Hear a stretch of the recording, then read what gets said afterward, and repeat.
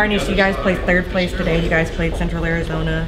You guys did fairly well. You placed 3rd place. Last year you were here and placed 3rd place as well. How are you overall feeling? Did you feel like you met your expectations to be in at least, the top 3, or were you a little disappointed that you didn't get, 1st or 2nd? How are you feeling right now, coming out of nationals in 3rd place for 2 years in a row? Well, I feel like we could be playing for 1st and 2nd right now, but I'm very proud of my team because we fought back, like we always do. I guess, we've been a team like that all year, fighting back.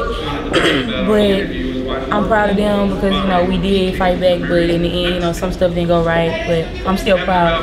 And to win this game and get 3rd again, I guess it's good, because we didn't, just lay down and didn't give a care about, our last game, even though it wasn't, for really nothing. So I'm being proud.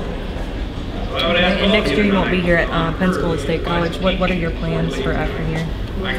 My plans for after here is to go to a university. I don't know which one yet, but hopefully I'll know soon. But yeah, I'm going to continue to play ball.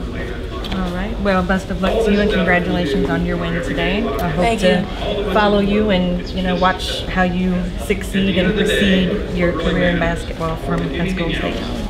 Thank you. Shout out to my last year crew. Well, some of y'all. Peace. I want to say farewell to the sophomores. Hope they go off to the next school and do good and be successful and win. And for us, for the freshmen, hope we make it back to nationals and try to go back on the same wall doing the same interview. Yes, and be going for 1st. Let's do it. Bye. All right, thank you.